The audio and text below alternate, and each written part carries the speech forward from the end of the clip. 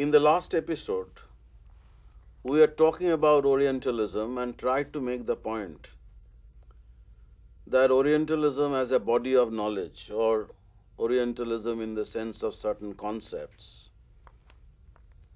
do not really mean anything unless you examine the manner in which these concepts are used. Each of these concepts that Orientalism actually espoused were capable of redeployment with an entirely different meaning. You know how the Orientalists looked upon Indian village as a changeless entity. And that aspect of changelessness was a target of attack from the so-called utilitarians during the 1820s and 30s. James Mill wished to transform this changeless Indian village into a dynamic society. In the early part of the 20th century, when the nationalists found in this concept of changeless, egalitarian, harmonious village an ideal society, and that was Gandhi's argument. You have a whole range of nationalist historians who are making the same point. This methodological question needs to be sorted out at the very early part of this discussion, in which we are going to concentrate on a period when Orientalism as a policy was discarded by a set of people, ambitious, somewhat arrogant and aggressive officials who followed James Mill and James Mill's mentor Bentham and tried to apply utilitarian principles in India for India's possible transformation into a modern society. It was a part of the modernization project that many of these early 19th century officials, now more confident about their ability to change India. So such people like Bentinck or Macaulay or evangelicals like Charles Grant were visualizing a new West in India. And you are all familiar with the celebrated statement of Macaulay that as a consequence of this process of westernization, English education will have a race Indian in blood, but in otherwise they will be Englishmen, Englishmen in language, in manners, in customs. Now, how does one explain this kind of attitude? Because it is one kind of imperial attitude which was born out of confidence and which was actually looking for a thoroughgoing transformation of Indian society, unlike their predecessors who were more cautious. But James Mill and others, while trying to spell out the contours of this policy, were drawing on the image of an antique land that had already been drawn in the earlier phase by the Orientalist scholars. The only difference was that they were trying to change it. They were not enamored by the idea that this was an ancient civilization and therefore needed to be preserved. They were more inspired more by the idea of a certain kind of universalism, liberal universalism, which was prodding them to recommend policies which their followers in India were expected to follow, to adopt and to practice. So, sir, are we to look upon this impact of British liberal perception about India as a homogeneous strand of thought, or were there differences?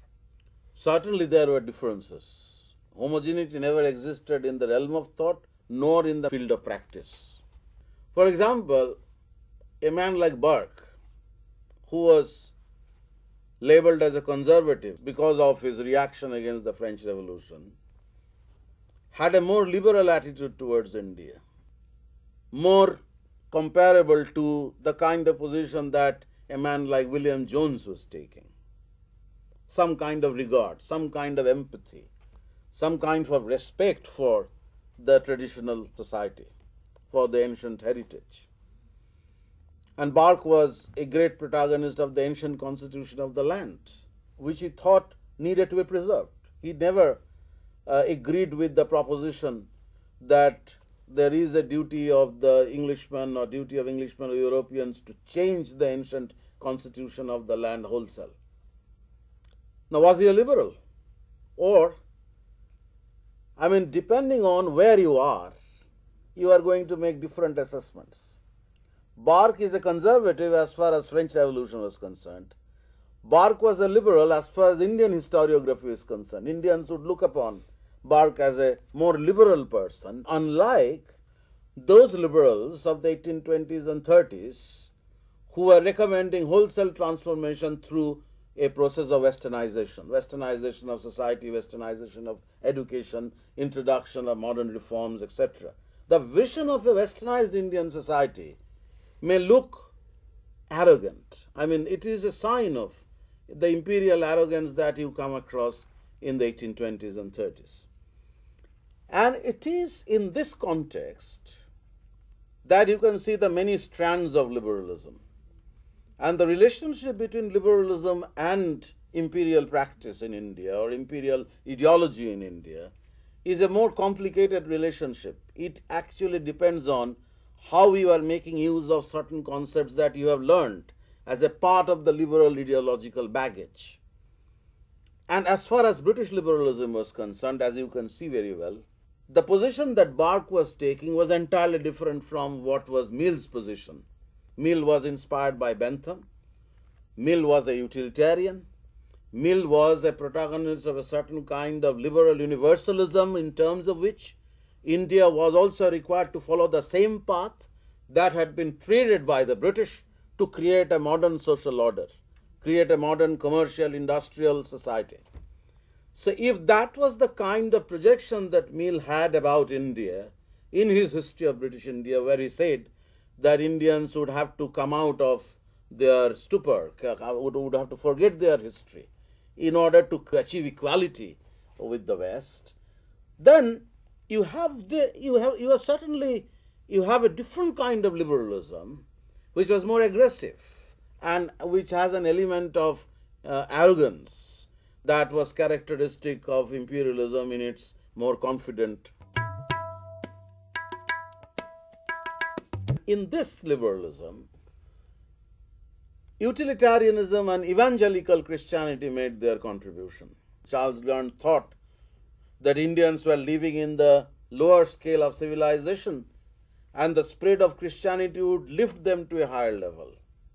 If Grant was thinking of Christianization, others like Macaulay were considering the possibility of westernization through education or through social reform. But besides evangelicalism, you have utilitarianism. Utilitarianism, once again, is not one body of thought. Is not just one idea. You have a whole range of ideas actually getting into this corpus of ideology which is called utilitarianism. Utilitarianism also had undergone changes over time. So, how did utilitarianism undergo changes in the early part of the 19th century? That is in fact the point that I was trying to strike at. At one level, utilitarianism started from the assumption that man was naturally acquisitive. Nature has placed mankind under the governance of two sovereign masters, pleasure and pain. That is the famous pleasure-pain arithmetic that Bentham had drawn in one of his earlier texts. The second point was that if you look at utilitarian thought in the late 18th century, as it features in Bentham's works or in the works of David Hume, you would come across a certain indifference towards forms of government. For forms of government let fools contend. Whatever governs the best is the best. So the primary responsibility of the lawmakers, the primary responsibility of men in power, men in government, was to promote happiness. And happiness which can be quantified in terms of how much pleasure you are able to derive from accumulation of wealth through pursuit of property or through pursuit of wealth in which you are not going to be constrained by any intervention by the government. So you have an element of laissez-faireism in this kind of an ideology, but what was crucial was that there is no fascination for any particular form of government. If an enlightened despot fulfills all these obligations, then there was no reason for the people to espouse the cause of democracy. As far as education was concerned, one of Bentham's tracts argued that instead of classical education, what was important was to undergo an educational process through which they would be able to acquire the means of livelihood. So it has to be utilitarian. So you should be less interested in classical knowledge, you should be more interested in the knowledge that mattered in matters of livelihood. Thirdly, and that is where I think that the early 19th century change in utilitarianism is important, that after the French Revolution, which actually troubled a man like Barque, who then was talking about the collapse of the ancient constitution in France and condemned it, Bentham also became troubled by the French Revolution. So from the early part of the 19th century, he began to recommend representative government in England in order to avoid the calamity of the French Revolution. You know that during the French Revolution, there were radical movements in England. So since the revolution put the scare into their mind, the alternative to the catastrophe of the revolution was enfranchisement of the people. That you create a structure of political democracy, you create a more elaborate system of representative government through which people would be pacified, through which people would be able to channel their grievances instead of going to the path of the revolution. So by 1820s and 1830s, a theory of utilitarian democracy was also emerging. So the kind of indifference that Bentham himself had shown to forms of government in the earlier time, in the late 18th century, was replaced by a certain attraction for representative government as a barrier against revolution in the first place and as the least harmful government also. So because of their self-interest, they would be controlling the self-interest of the rulers. So a balance between the self-interest of the people can be achieved only in a representative government through greater enfranchisement of the people. Initially in 1832, in the first Reform Act in England, the sections of the lower middle classes were enfranchised, but then this policy continued in the 1860s and the working class also got the franchise, the male working class. The women were enfranchised much later. So this transformation of utilitarianism is important to the degree that this aspect of utilitarianism had no relevance for India. So when you talk about utilitarianism in India, you inevitably discuss the limited impact that utilitarian thought had on India policy.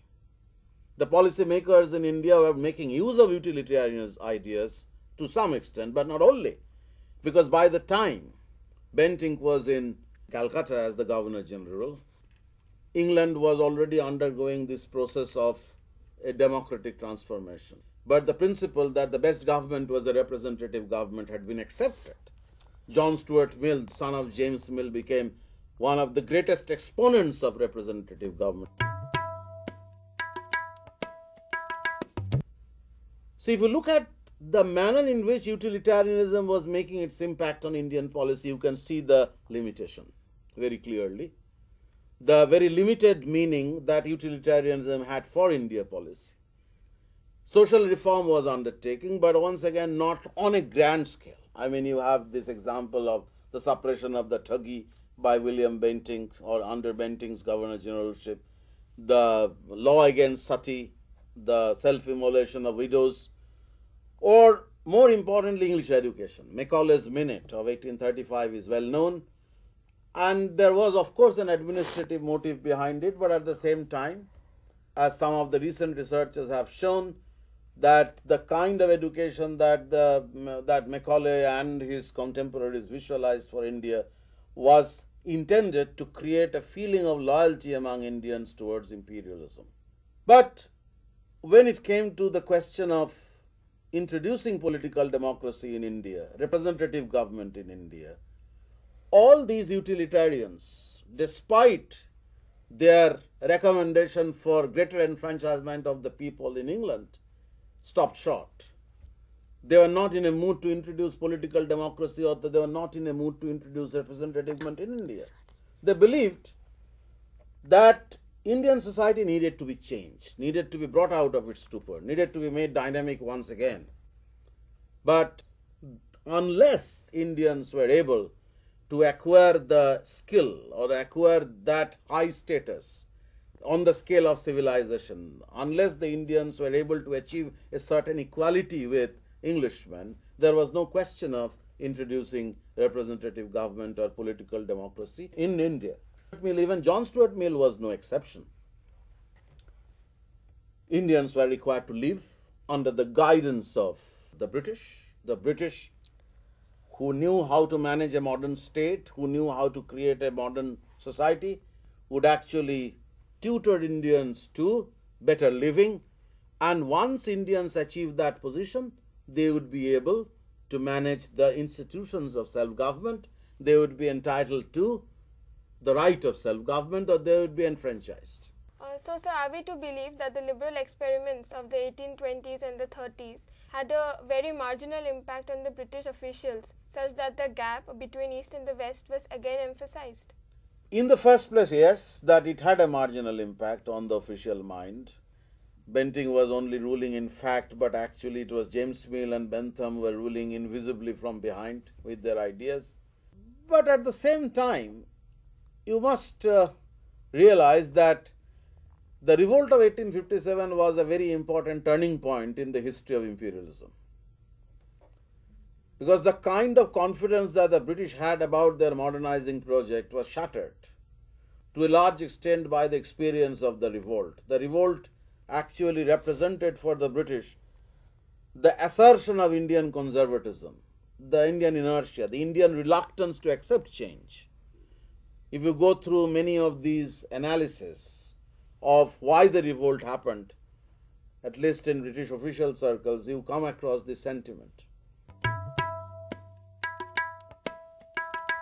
So after the revolt, the imperial attitudes began to change once again.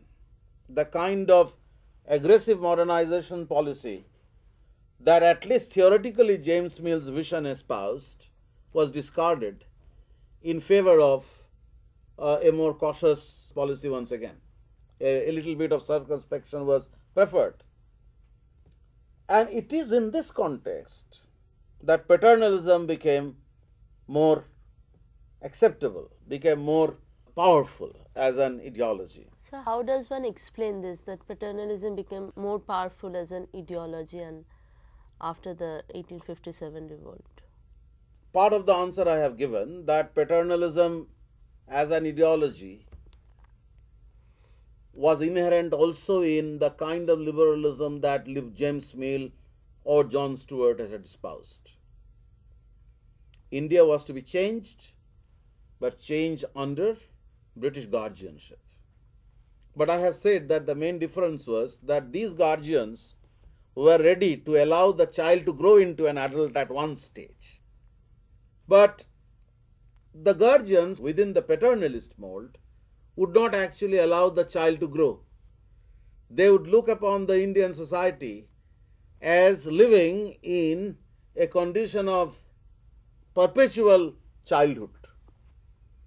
You may also recall that famous poem by Kipling, where he is actually calling upon his countrymen to go to India and serve India, the captive people, the sullen people, and where he uses this expression, this phrase, half devil, half child. So that is the paternalist vision, that you are not going to give Indians the right of self-government. They are incapable of achieving that status. They are incapable of achieving this equality with the West. You are going to keep them under order. They were always inspired to some extent by the Victorian adage, spare the rod and spoil the child. So the question of democracy didn't arise. The authoritarian regime must be in its place. And this particular sentiment was articulated in a variety of ways, drawing on the assumption that India was not going to change. India was incapable of becoming a self-governing people. So you can see the difference then clearly from the kind of optimism that the era of reform had actually suggested. Despite the arrogance of the utilitarians, despite the fact that the utilitarians in India were not going to practice utilitarianism wholly, would withhold from experiment in India the principles of representative government, still they had a certain vision about India's eventual transformation into a modern society, something which these conservative paternalists never had. So we are arguing that the use of these concepts or the use of these assumptions on which basis we are trying to figure out Orientalism or utilitarianism or liberalism, these concepts ultimately become meaningful when you see them in practice, when you see the changing meanings of these concepts through changing practice of imperialism. So that after 1857, when the imperial rulers felt threatened by the possibility of another mutiny sometime in future, they came away from the mutiny with the conviction that this change-resistant Indian society had reacted against these policies of reform, and therefore it was prudent to avoid such things. And you justify this particular policy, which is born out of exigencies, which is born out of one's experience of ruling India, in terms of certain concepts that Orientalist knowledge had produced in the past relating to changelessness, the concept of changeless India. So at one level, there is no difference between paternalism and the kind of liberalism that Mill had espoused. But there is a difference. Difference in terms of how you are visualizing the future of India. But then, if you come to analyze practice, then you see how all along the line you have many limitations. Even in the heyday of utilitarian experiment in India, you have barriers against the full-scale implementation of utilitarian ideology. Certainly, utilitarian officials in India introduced certain land settlements in the northwestern provinces and in Maharashtra, where the principle of private property was introduced on the assumption that protection of property for the peasantry would make them, improving peasantry would make them capitalist peasants. So in Maharashtra, you have this utilitarian experiment. And the basic assumption was that these intermediary groups, these landlords, were parasitic classes, so it was important to get rid of them and entitle the peasant with right of property. But you come to 1858, 1859, you look at Awadh. In Awadh in 1856, a land settlement was introduced in which these intermediaries were removed on the same presumption. But then after the mutiny, the Talukdars returned. Talukdars were restored to their power. So you have a different practice of imperialism instantly once people realize that the revolt had been caused by the grievances of the Talukdars. So ultimately, you have to look at imperial practice. Whether you are talking about the Orientalist assumptions and their questioning by the liberal imperialists like Mill, ultimately, the impact of all these ideas has to be measured in terms of imperial practice. Ultimately, the implications of these ideas would be found in different kinds of practices. You see them as happenings arising from one's experience of ruling India. So, as we try to sum up this part of the discussion, you have utilitarian experiments in land revenue in certain regions. You have this ambitious program of westernization of education associated with Macaulay. You have certain interventions in Indian social custom, abolition of barbaric practices like sati. But behind all this, you have this particular vision of making India modern. But as you come away from 1840s and enters 1850s and 1860s, this optimism begins to dissipate. So, imperial practice needs to be assessed in terms of the exigencies, and among these exigencies figure prominently the kind of pressures that Indian society was bearing upon imperialism. So this is the problem that one has to attack. When you talk about Orientalism, when you talk about utilitarianism, when you talk about laissez-faireism and its impact on British practice, on British policy, you have to remember that ideas alone didn't influence policy making. It is a constant exchange between experience and ideas.